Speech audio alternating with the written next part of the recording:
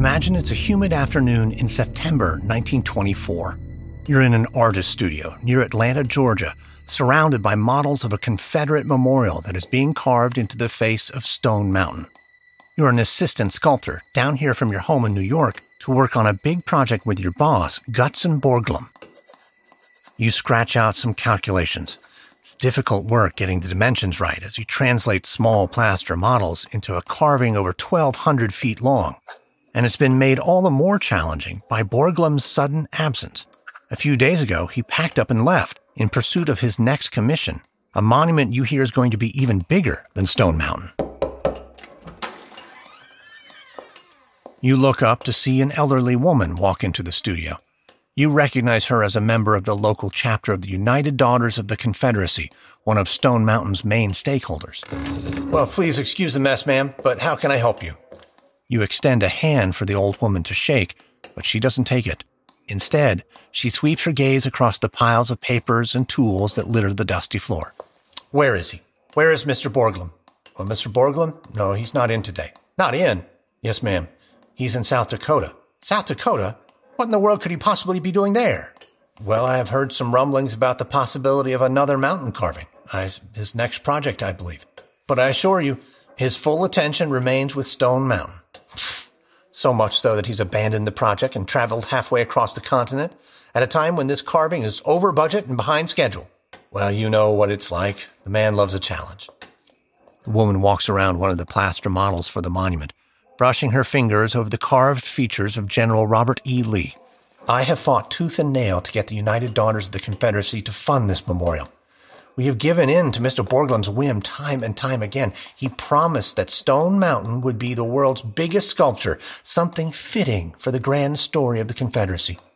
He told us that our story would march across that mountain. Gutzon likes to do things on his own schedule, but I assure you this carving will get done.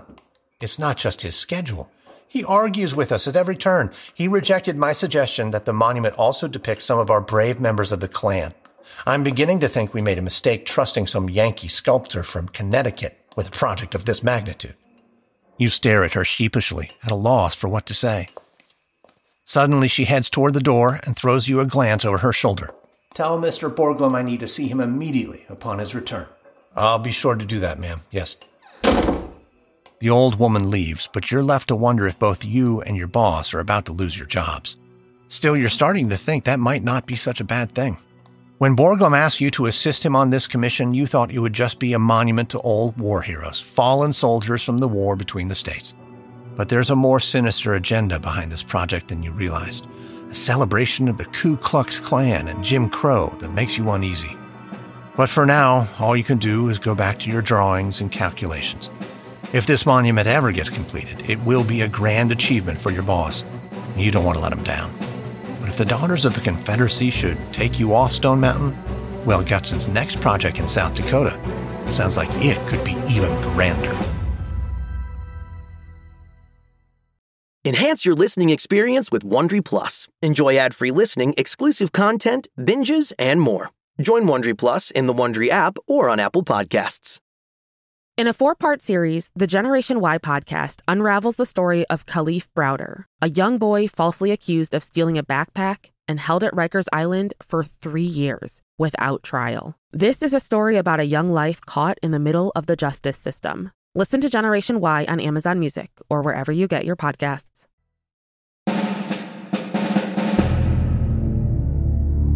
From Wondery, I'm Lindsay Graham, and this is American History Tellers. Our history, your story.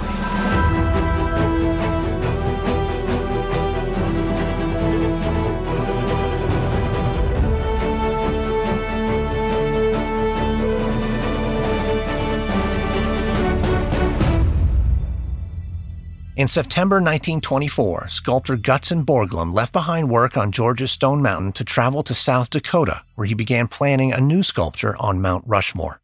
His colossal Stone Mountain sculpture, depicting Confederate leaders Robert E. Lee, Stonewall Jackson, and Jefferson Davis, would take another 50 years to complete. Stone Mountain is unique, the largest bas-relief sculpture in the world, but it's just one of hundreds of memorials created in the early 20th century as part of an aggressive campaign to vindicate the Confederate cause. Supporters say Confederate monuments celebrate Southern heritage. Critics say they reaffirm white supremacy. Recently, fierce battles over their presence in public spaces have exposed deep divisions within our society over what our monuments say about our past. In our series on American monuments, we explored the complex and often controversial histories of several of our nation's most iconic structures, including Mount Rushmore, the Vietnam Veterans Memorial, and the Statue of Liberty. Today, we'll look at another set of American monuments and landmarks with our guest, Clint Smith. He's a staff writer for The Atlantic and author of the forthcoming book, How the Word is Passed, A Reckoning with the History of Slavery Across America. Here's our conversation. Clint Smith, welcome to American History Tellers. It's good to be here. So one of the reasons we reached out to you in particular was because you posted on Twitter that you're a fan of 1865. So I'd love to know why you're a fan of that podcast and might recommend it to others. Yeah, so I have a friend, Van Newkirk, who is a colleague at The Atlantic and is the host of the podcast Floodlines, which is another excellent podcast. And he's kind of my podcast go-to guy, the podcast connoisseur, because I think he consumes so many for his own sort of journey to becoming a podcast host and a very successful one.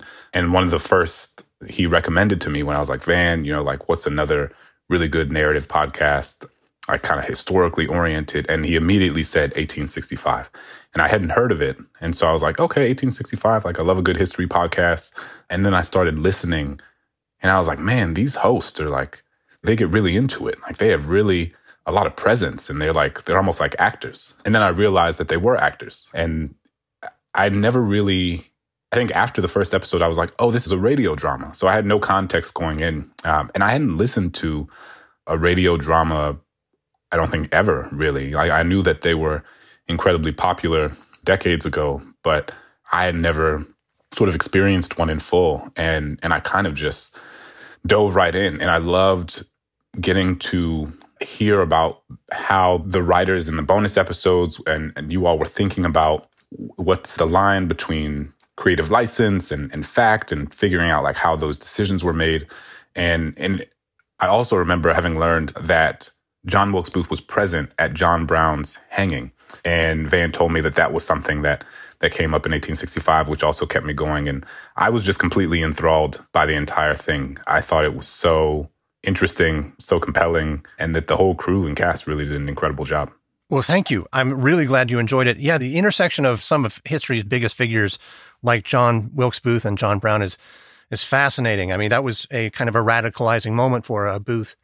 You'll be glad to know that 1865 Season 2 is coming out within just a month. So we're hard at work at that.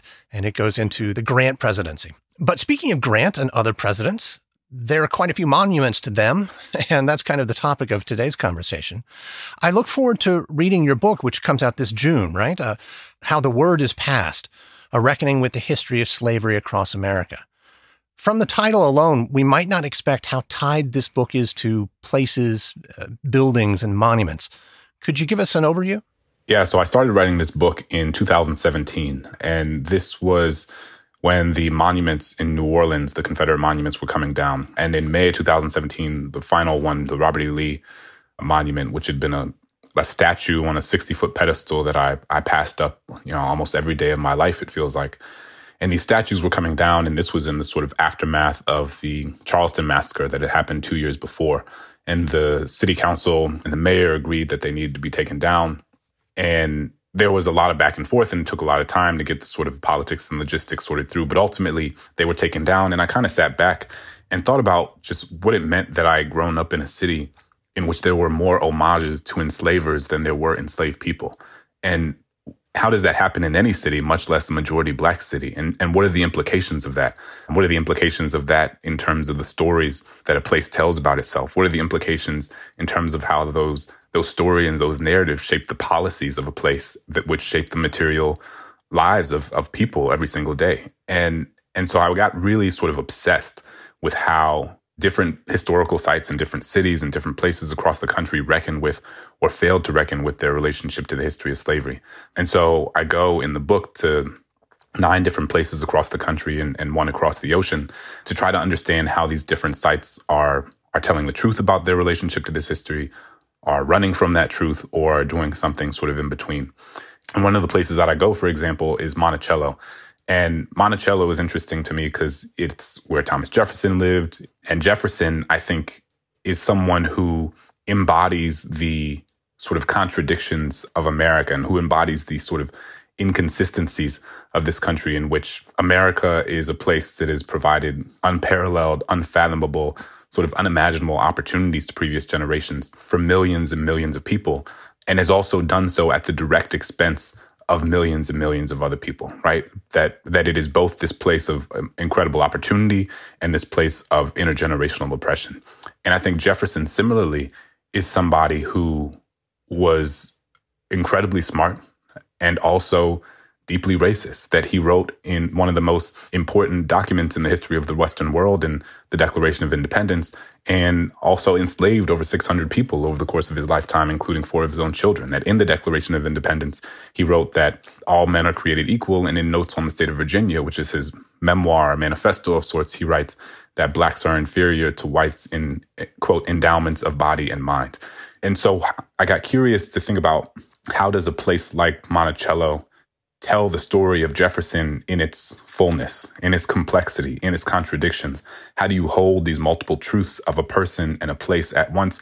And also, how do you tell the story of Monticello not simply centering on Jefferson, right? Because Jefferson was somebody who, for large portions of his life, was away from Monticello. He was in Paris, he was in Philadelphia, he was in DC. And it wasn't until he retired that he actually spent most time there. And it was really the several enslaved families who lived on that land, who that land belonged to almost more than it did to him. And I was curious, like, well, what does it mean to honor that this was also their home, and that they built Monticello, the home itself, that they built the columns, that they cultivated the land, that these 5,000 acres were as much theirs as they were his. And so the book begins, the prologue is in New Orleans, and the book first chapter is in Monticello. And sort of from there, I go to a range of different places to try to make sense of how they all do this. These dualities, these contradictions, they're rife in any study of history. In one of my earliest interviews for this show with author and historian Audre Wolfe, she took some time to delineate the difference between history and heritage. And it feels like your book is an investigation into the intersection of these two concepts. Yeah, I think that's right. And I think it's part of what I'm trying to do is understand the sort of Venn diagram of those two things, if you will. And so one of the places I go is Blandford Cemetery. And Blandford Cemetery is in Petersburg, Virginia, and it is one of the largest Confederate cemeteries in the country. The remains of 30,000 Confederate soldiers are buried there. And I went during a Sons of Confederate Veterans Memorial Day celebration. And as you can imagine, as a Black person, I was really conspicuous at this event. And part of what I was trying to do was to get a sense of what the contemporary manifestation of the lost cause looks like, and how the folks here who were adorned in Dixie flags, who were wearing Confederate regalia, who were singing songs, longing for this period of time that to me meant something fundamentally different than it did to them. Why do they feel that way? How do they make sense of it? And part of what I learned is that so much of history is the story that we tell ourselves about our own family and our own lineage and our own community's relationship to that history. And it's the stories that are passed down to us that shape who we are and that shape how we navigate the world. And so for so many of these folks, this land represents something fundamentally different to them than it does to me. You know, when they are here, they are thinking about their great-grandfathers and their great-great-grandfathers. And, you know, one person that I spoke to, he told me about how he loves to come to the cemetery at night and watch the deer from the gazebo, and loves to come in the evenings with his granddaughter and like walk through the cemeteries and tell her about the people in their family. And when I'm on this land, I think about an army, a traitorous army who fought a war that was predicated on maintaining and expanding intergenerational chattel slavery and continuing to enslave my ancestors. And I wanted to engage in conversation with these folks about how both of our lineages shaped how we understood what this place was. And for a lot of folks, that lineage and that loyalty often took precedent over empirical evidence, right? Because I can go to them and say, well, in 1861, in the Declarations of Confederate Secession, the state of Mississippi, for example, said, you know, in essence, our interests are thoroughly aligned with the institution of slavery, the greatest material good in the world, you know, and that is a primary source document. That is what they said. We don't have to wonder why they seceded from the Union and began fighting the war, because they said it for themselves.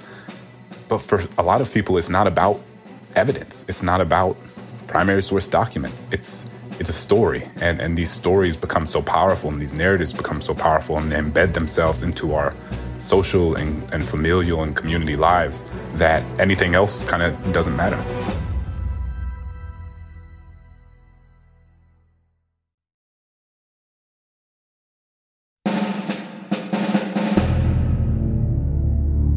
In your journeys to these different areas, were you confronted with anything a fact perhaps that you had to reckon with?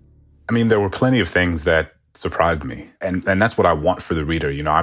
This is not a polemic. This is not me attempting to teach the reader things that I've always known that I believe they should know. Part of the joy of writing a narrative nonfiction book that is literally a trip to different places is that you kind of don't know what you're going to find until you get there. And at each of these places, I was learning new information and having a set of experiences that shaped me and changed me in real and profound ways. One of the experiences that stands out to me was going to Angola. And so Angola prison is the largest maximum security prison in the country.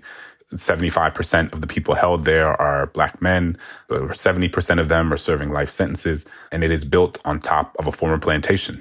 And what I tell people is that if you were to go to Germany, and you had the largest maximum security prison in Germany that was built on top of a former concentration camp in which the people held there were disproportionately Jewish, that place would be a global emblem of anti-Semitism. It would be so clearly an affront to our moral and ethical sensibilities. It would be abhorrent. It would be disgusting. We would never allow for a place like that to exist, and rightfully so.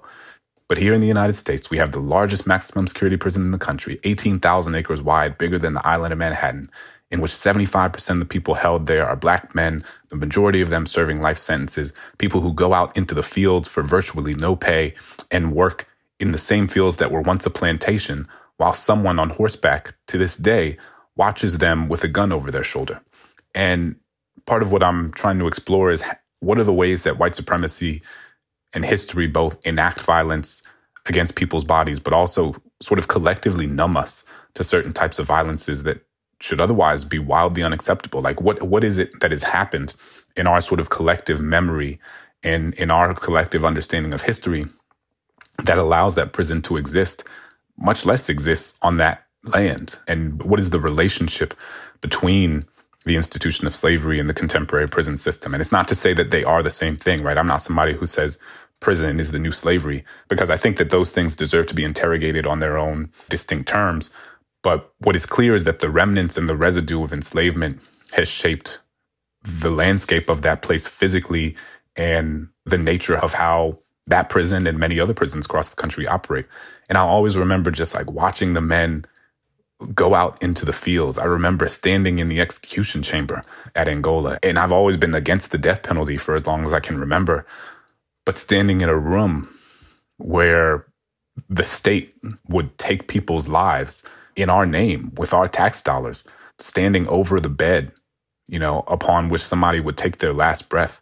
I can't remember a more sort of haunting experience than that. But Angola was full of those types of experiences.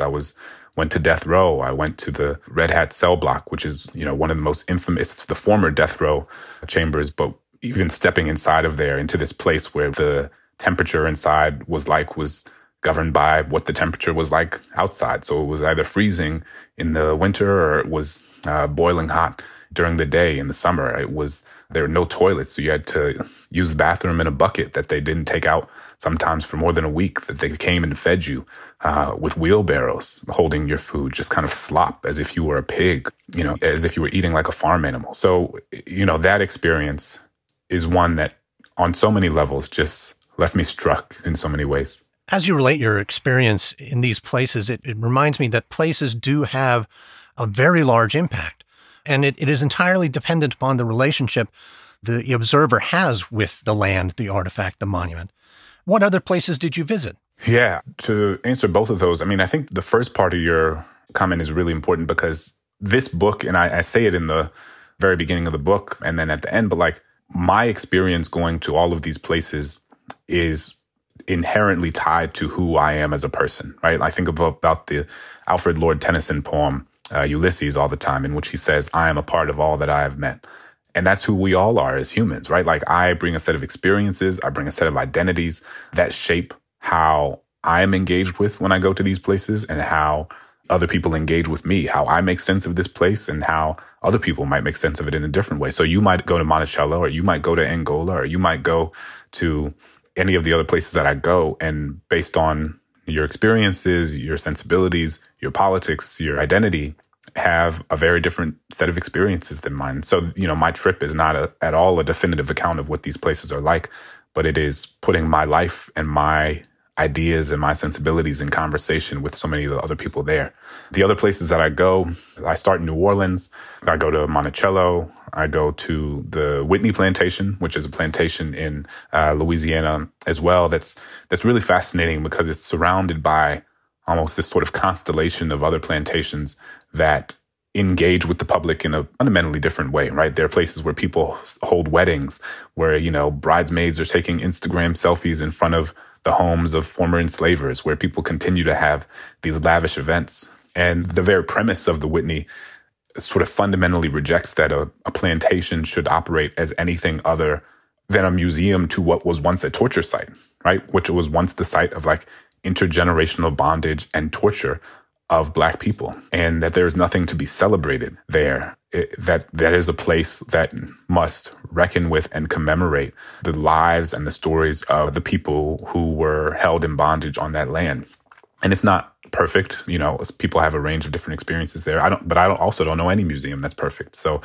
But what they're doing is making a really concerted effort to tell the story, to center the lives of enslaved people, because they recognize that enslaved people are the center of the story, right? Like, you can't tell the story of a plantation by just saying, look how beautiful the architecture of the house is. Look at the patterns on the windows. Look at the fine china that was imported from France that this family used.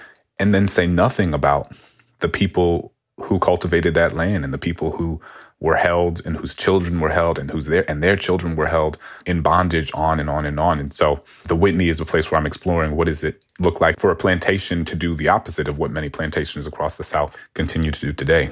As I mentioned, then I go to Blandford Cemetery. I go to Galveston, Texas, which was where Juneteenth was founded. And I go to meet the man who was the state legislator who founded Juneteenth in the state of Texas, and try to, it represents almost a sort of juxtaposition. It comes right after Blandford in the book. And I went there, I think, only 2 weeks after Blandford. And the difference between what a sort of celebration and commemoration those who came before us looked like when it was being done by the Sons of Confederate veterans versus when it was being done by, descendants of people who were formerly enslaved and who created this holiday to commemorate their emancipation. It's been a conversation that people have been having more so over the past year or so, especially since this past summer. But like, why is this not a national holiday? Like, why do we not have a holiday, a federal holiday that commemorates the end of one of the worst things this country has ever done? And really having conversations with folks who've been leading what the commemoration and celebration work has been like in Galveston was really illuminating. And then I go to New York to try to understand how New York City, a city in the North, what their relationship to slavery was, understanding how New York City was, I think, the second largest slave port in the country after Charleston, South Carolina. And to what extent does that city move past the sort of veil of cosmopolitanism and racial egalitarianism to think about how for so long it was a place that was the opposite. And, the Statue of Liberty was a place that, for so long I didn't know was meant to, in part, commemorate the abolition of slavery. And so I go there, and then I go to Dakar, Senegal, to understand how people in West Africa make sense of what the slave trade was and what their role in it was. Go to Gorée Island to understand how people commemorate that side of the transatlantic slave trade and how we remember and find symbolism in the places where folks were taken before they crossed the Atlantic. And then I end the book with a trip to the National Museum of African American History and Culture with my grandparents. And my grandfather born in 1930, Jim Crow, Mississippi, my grandmother born in 1939, Jim Crow, Florida, and walk through this museum with them. And am just struck by how they are walking through a museum that is documenting so much of the violence that they experienced themselves, and that their own proximity to slavery is like very close, you know? Like my grandfather's grandfather, from what I can tell from our family records, was enslaved. And so, you know, I'll have these moments where I think about my 3-year-old son sitting on my grandfather's lap, and I imagine what it would have been like for my grandfather to sit on his grandfather's lap. And I'm reminded that this history we tell ourselves was a long time ago wasn't in fact that long ago at all. And that's kind of how I conclude the book, sort of thinking about how so much of the history of the places that I've explored is that history is really recent. And in the scope of human civilization, it was just yesterday.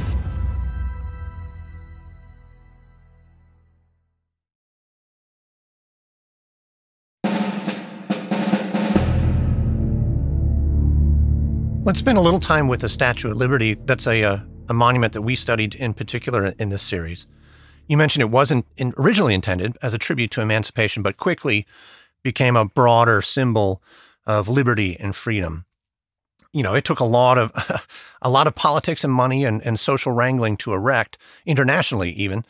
But even in its inauguration, even in its unveiling, two groups recognized immediately the same sort of tension that you do in Jefferson, that this is a symbol to American aspirations in a moment in which women can't vote and only a decade or so after emancipation.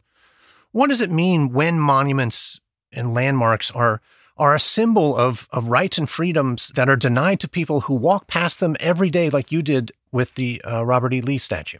Yeah, I mean, this is something that Black writers and thinkers have been wrestling with for a long time, as well as, you know, indigenous writers and thinkers and so many others. It's hard because, I mean, the Statue of Liberty is, you know, I grew up understanding that it was meant to represent opportunity. It was meant to represent democracy. It was meant to represent that this place was purportedly the greatest experiment in democracy and freedom and liberty in the world, and that anyone from anywhere could come here and build a life. You could come here with nothing but 4 cents in your pocket, and if you worked hard, and if you played by the proverbial rules, and if you just did what you were supposed to do, then you could make a life for you and your family. And so many generations of Black folks who were already here know that that wasn't true, right? Like, I mean, all you have to think about is World War II. You know, I mean, I think about World War I, World War II, really any war in which Black Americans were going across the world to fight these wars on behalf of the United States to free other persecuted communities, and coming back to a country in which they were subjected to different iterations and levels of persecution from the very people who they were fighting alongside. So that dissonance has always been a part of the Black American experience, whether it's the Statue of Liberty, whether it's a statue of Robert E. Lee or Jefferson Davis. You know, statues are interesting because part of what I've come to think about over the past, 3-4 years of working on this book is how can we even imagine statues and memorials in a different way than we do now? Like, what does it mean? The historian David Blight has talked about the notion of like creating statues to ideas, to concepts, right? Like, what does a statue to abolition look like that is not being personified by a person? How can we have more statues to collections of individuals and groups of people rather than to sort of singular figures for whom there will always be varying degrees of faults? You know, I think about one of the things I write about in the book is like, what does it mean for a young indigenous child to walk past the statue of Ulysses S. Grant or Abraham Lincoln, people who were heroes of the Civil War for the Union, but also who enacted policies that were profoundly, detrimental. They were profoundly violent against indigenous American communities. And so, you know, even somebody who I admire a lot, Frederick Douglass, who I think is in many ways one of the greatest Americans we've ever had, also said and wrote things that were pretty horrible about Native Americans. And it's, I guess, focusing on people rather than collectives or rather than aspirations, to me is less and less compelling. Like, I'm much more interested in monuments like that to the 54th Massachusetts Infantry in Boston. You know, the collection of Black soldiers who were among the first to fight in the Civil War and whose service represented a fundamental turning point in the war in terms of what it was being fought over and how Abraham Lincoln and so many others would come to understand the role that Black Americans could play in the country as it was attempting to be reborn. So yeah, I think statues are also they're never just statues. As I said, symbols shape the narratives that we create. The narratives we create shape the policies that we make, and the policies we make shape people's lives. And that's not to say that taking down a statue of Robert E. Lee is going to make the racial wealth gap go away, but it is one part and one contribution to telling a fuller and more honest story that allows us to create fuller, more sustainable and honest solutions to some of the issues that have plagued our country for a long time. Well, there is a national conversation about taking down some of these monuments, Confederate statues in particular. The question of should they be taken down or should they stay up is a difficult one. It again points at the complexity and duality of these moments, the heritage versus the history. How do you feel about the argument that taking these statues down is perhaps in some way an erasing of history? I tend to not think that the question of the Confederate statues specifically is a complicated one. I think, Confederate statues to me are almost the low-hanging fruit of this sort of larger discourse and debate. Because, the Confederacy, as you know, was a treasonous army who seceded from the Union. And they said it. They said all 11 of these places said it in their declarations of secession or in their speeches when they were leaving or after they had already left. They said over and over again, the reason that we are leaving is because the election of Abraham Lincoln has led us to believe that the radical Republicans and the abolitionist Lincoln are going to take away our slaves. And slavery is central and fundamental to our economic and social well-being and our hierarchy and the sort of ecosystem that had been created over the course of decades. And the idea that we would place people who fought a war that was predicated on maintaining and expanding the institution of human bondage over millions of people, that we would put those people on pedestals, which is very clearly to anyone an implicit means of showing reverence to something, simply runs counter to any sort of notion of justice or the aspirations that America purports to hold at all. Some people will say we should put plaques on them, or we should, maybe put up another monument alongside it that's telling the other side of the story. And I'm kind of like, well, there might be two sides of the story, so to speak, but that doesn't mean that both sides of the story are correct or that both sides of the story are right. And this is obviously animated by being a Black child and Black person having grown up surrounded by a city in which there were, hundreds of monuments and street names and schools and buildings named after people who were either Confederates themselves or slaveholders or supporters of slavery, right? Even in New Orleans, after the statues have come down, after some streets have been renamed, there's still over 100 schools, roads, and buildings named after people who in one way or another supported or held people in chains. And that, to me, we can have them in a museum. I think it is fine to have a statue of Robert E. Lee in a museum where you can have a tour guide discussing it, where you can have a plaque that someone can actually see, right? Because the question of plaques are like, oh, put a plaque on Robert E. Lee. It's like no one's going to see the plaque as they drive around a traffic circle. They're going to see a 60-foot statue of this person on a horseback on a pedestal. So, I do think there's a larger conversation to be had around monuments more generally. And I know that different cities across the country are having this conversation. And there are questions about statues or buildings named after Grant. And there are questions about statues and buildings named after Lincoln and so many others, right? Because history is messy. It certainly is. But I think the Confederacy specifically, that is the easy part of the question. I think there are statues that lend themselves to more difficult, complex questions that I don't know have easy answers. But I don't think the Confederate statues, for me, are included in that. You've mentioned already a desire perhaps to move away from direct personification in monuments to a greater depiction of groups or even ideas. I'd like to wonder, just perhaps academically, what is the purpose of monuments? Is it something that we could avoid altogether, or is it necessary in building a national narrative? Yeah, I mean, I think that there are all sorts of ways to commemorate things, right? I think a statue is just one way that we have been made to feel that that can happen. But I think that artists and sculptors and visual artists of all kinds have all sorts of ways of creating and erecting physical pieces of art, physical contributions to our natural landscape that can tell really powerful stories about places and people and ideas. And I'm not that sort of artist. And so I can't say like what specifically those should look like and what specifically should be done. But I can say that there's examples of people trying to sort of reimagine what monuments can do that are happening all across the country.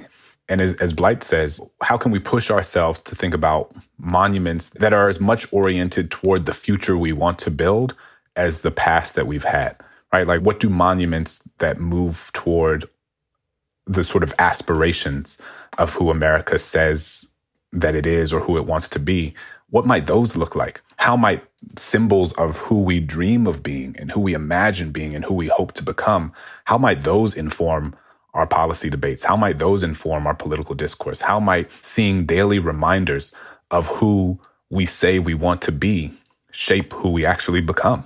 And I think there's a lot of room and a lot of space to sort of imagine memorials doing different work than commemorating what's happened before, which I think they should absolutely continue to do in a range of different ways. But I also think there's room to say, well, what are we moving toward? And how can we put up reminders to ourselves and to each other of what that goal looks like? And then have discussions about what is the right way to get there. How do people feel about that? I think they are meant to serve as catalysts for discussion. They're meant to serve as catalysts for dialogue, reminders of the values that this country purports to have. And I think that could do a lot of work in facilitating and serving as a base upon which the conversations around building a better and more just country and more just world might look like. So, Clint Smith, thank you so much for joining me on American History Tellers. It was a pleasure. That was my conversation with Clint Smith, a staff writer at The Atlantic and the author of the upcoming book, How the Word is Passed, A Reckoning with the History of Slavery Across America. It's available June 1st. Next on American History Tellers, in an Ohio church in 1837, a man named John Brown stood up in front of his congregation and declared, "Here before God in the presence of these witnesses, I consecrate my life to the destruction of slavery." His vow and the violent actions he took to uphold it would change the course of American history and set the stage for the Civil War. From Wondery, this is episode 7 of America's Monuments from American History Tellers. In our next series, in an Ohio church in 1837, abolitionist John Brown stood up in front of his congregation and declared, "Here before God, in the presence of these witnesses, I consecrate my life to the destruction of slavery." His vow and the violent actions he took to uphold it would change the course of American history and set the stage for the Civil War.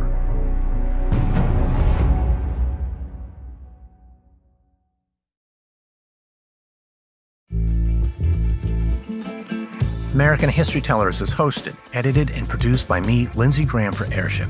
This episode was produced by Morgan Jaffe. Our senior producer is Andy Herman. Our executive producers are Jenny Lauer-Beckman and Marshall Louie. Created by Hernan Lopez for Wondery.